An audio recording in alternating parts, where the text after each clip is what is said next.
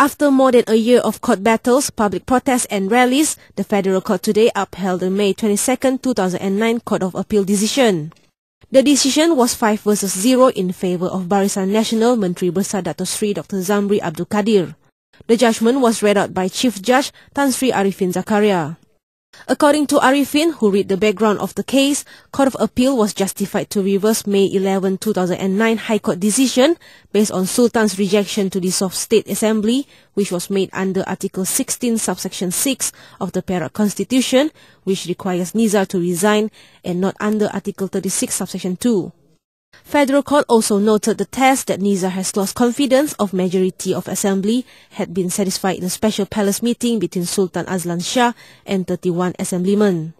Pakatan Rakyat MB Dato Sri Muhammad Nizar Jamaluddin arrived at 9:10 a.m. amid shouts of dissolve Perak Assembly and God is great by his 100-odd supporters. Macam mana pun, kita masih lagi percaya bahawa kerajaan mesti dibentuk dan dipilih oleh rakyat. Betul tak betul? Bukan mahkamah. Bukan mahkamah. Undang-undang. Mahkamah tak mengundi. Walaupun Pakatan Rakyat daripada awalnya, setahun lepas, kita cukup konsisten. Mahu bagi balik hak rakyat. Keputusan Mahkamah Tinggi Kuala Lumpur menyatakan Pakatan Rakyat kerajaan yang sah, tapi telah pun diketepikan state of execution. Walau macam mana pun kita masih lagi menyatakan ketika itu hak rakyat mestilah diberikan untuk pilih kerajaan yang baru.